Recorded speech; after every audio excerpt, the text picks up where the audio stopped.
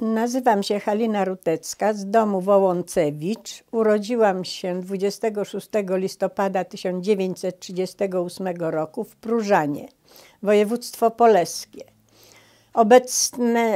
Obecny teren Białorusi.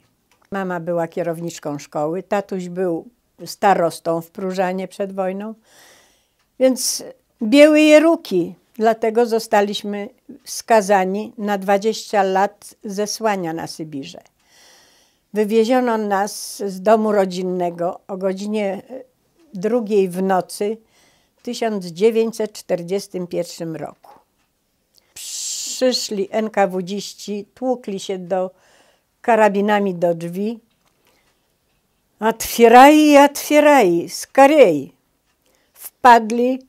Pół godziny na spakowanie, na zabranie i furmanka już czekała pod bramą na furmankę i do Próżan na stację kolejową. Załadowano nas do tak zwanych wagonów kibitek. Po załadowaniu do wagonu przyleciał goniec na koniu i wszystkich mężczyzn w wieku poborowym do 55 roku życia zabrali z powrotem, wyciągnęli z wagonu, a nas powieziono w nieznane. Mamę, siostrę Kasię, Jurka i mnie. Ja miałam w tym czasie wtedy 3 latka niecałe. Siostra miała 14, brat miał 11. I mama z rodzeństwem, to znaczy ze mną i moim rodzeństwem, wywieziona została w nieznane. Jechaliśmy prawie 2 miesiące, bo wywiezieni zostaliśmy 21 czerwca, a na miejsce dotarliśmy 18 sierpnia.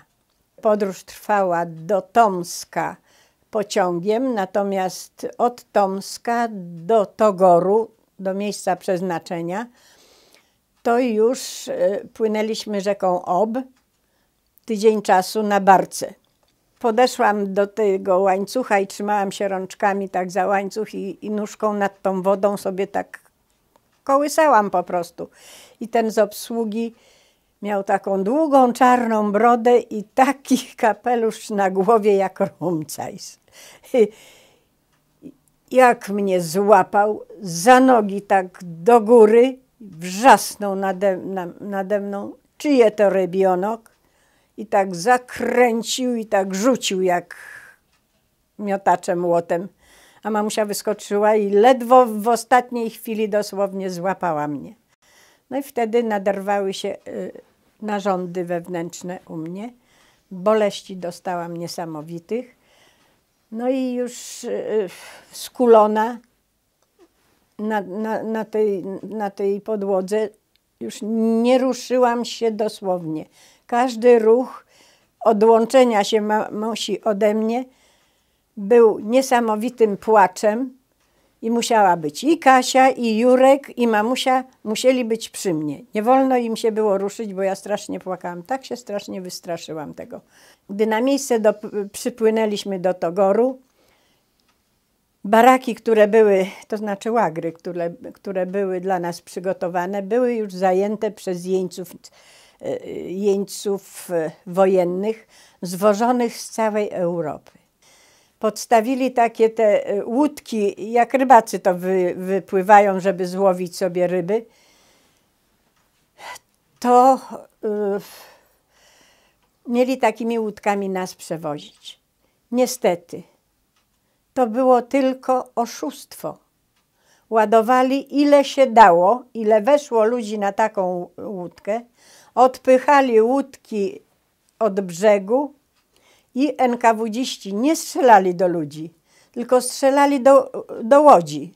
Robili dziury, nabierało się wody i po 20-30 metrach straszny krzyk ratunku i ludzie się topili.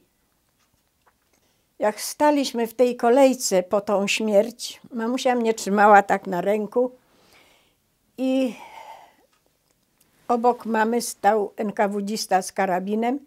Miał taki błyszczący kołpak na głowie. I z psem jeszcze w dodatku, żebyśmy czasem do tajgi nie uciekli na pożarcie dla niedźwiedzi.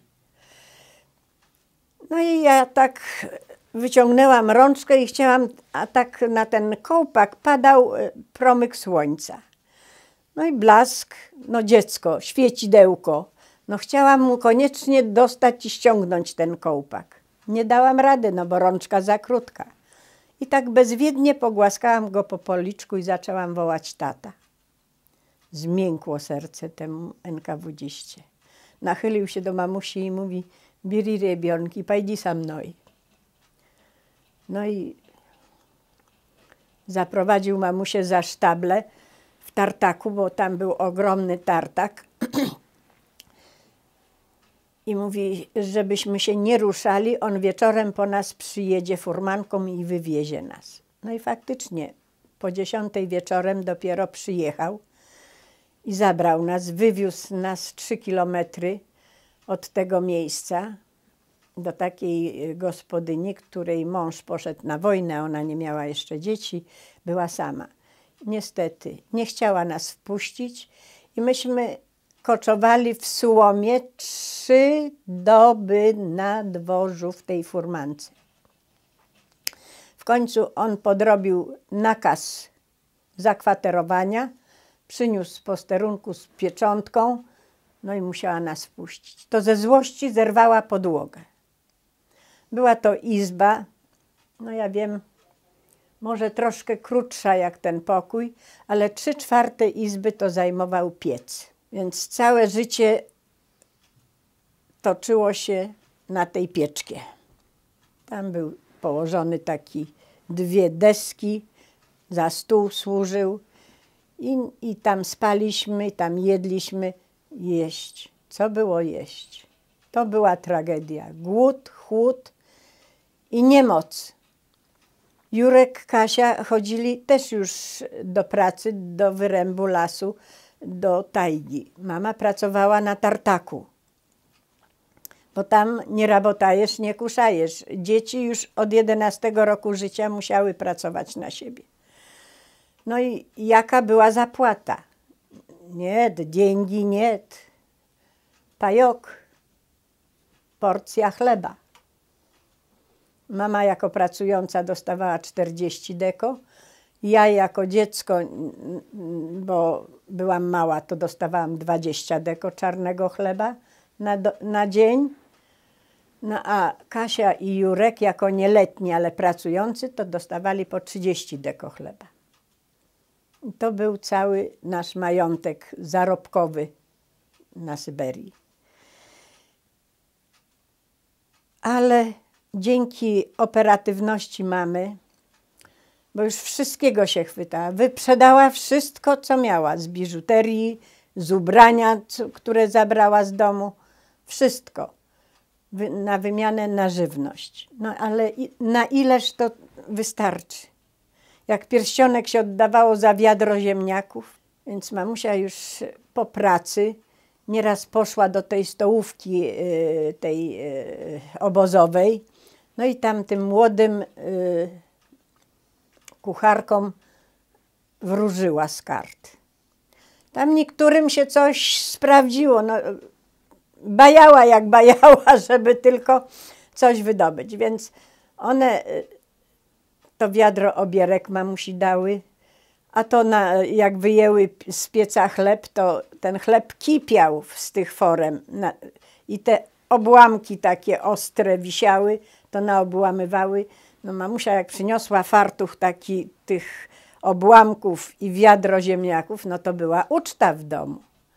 Człowiek łapał i kaleczył sobie usta i brodę, bo to trzeba było najpierw w wodzie namoczyć, żeby jeść, bo to było bardzo ostre, suche. No ale człowiek głodny wszystkiego się chwyta. Jak wracała mamusia po 12 godzinach z pracy, to dosłownie wchodziła jak bałwan. A trzeba było jeszcze, mało tego, że zapracować ten pajok, to jeszcze trzeba było kombinować, żeby tamci tacy jeńcy mamusi zbili takie saneczki i mamusia na tych saneczkach 3-4 kłody drzewa takiego po metrze, 1,5 metra, sznurkiem obwiązywała do tych sanek i tak przyciągała do domu. Te całe drzewo wkładało się do pieca, bez rąbania, bez niczego. I ono się tak paliło, tliło całe noce, bo tam jakby dzień i noc nie palił, to by człowiek nie przeżył. Tak były ogromne mrozy i tak były ogromne śniegi. Żeby wyjść z domu, to trzeba było schodki wyrąbać siekierą, żeby wyjść na powierzchnię. Żeby do studni po wodę, to trzeba było wyrąbać tunel. A gdzie tam człowiek ucieknie? Na niedźwiedzie, do tajgi, czy tygrysy syberyjskie. Tam było i wilków, i tej dziczyzny, bardzo dużo tych drapieżnych zwierząt. Nieraz wracały kobiety z pracy i po prostu nie doszły do domu, dlatego że zwierzęta rozszarpały po drodze. Tak było z mamusi koleżanką, z którą pracowała, z Polką, z którą poszła na targ tam do tego Kołpaszewa, żeby wymienić coś na żywność. Po drodze, jak wracała mama z Kasią, no to zobaczyła i poznała ją tylko po strzępach ubrania. Była rozszarpana przez zwierzynę. I jak już zostaliśmy niby tymi obywatelami wolnymi, to się nic nie zmieniło. W dalszym ciągu trzeba było się meldować, w dalszym ciągu trzeba było brać przepustki i tak dalej. Ale mieliśmy tą nadzieję, że już skończy się wojna, to wrócimy do Polski. No i w 1944 roku mieli nas przewozić już do Polski. I znowu zostaliśmy oszukani. Zamiast do Polski, to z Syberii przerzucono nas na Kaukaz. Tam było step, pole i nic więcej. I ogromne składy tego legroinu tak zwanego, tych smarów różnych napędowych, olei i tak dalej. Tam były niesamowita ilość przeróżnych gadów. To było zagrożenie duże. Żmije, tak bardzo trudne, bardzo groźne, tak zwane żółtopuzy. To były takie jaszczury wielkie i one miały żółte podbrzusza. No dlatego nazywały się tam żółtopuzy. I jak uderzył do skóry gołej ogonem, tak w ciągu 24 godzin następował zgon. Nasze matki nie walczyły z bronią w ręku, ale walczyły o przetrwanie, o ocalenie nam życia, o ochronę od chorób. Każdy dzień to był dosłownie okupiony wielkim, wielkim wysiłkiem zdobycia żywności. O przetrwanie każdego dnia. Życie było bardzo trudne, bardzo ciężkie i naprawdę, że myśmy przetrwali i wrócili, to tylko jest cud od Boga.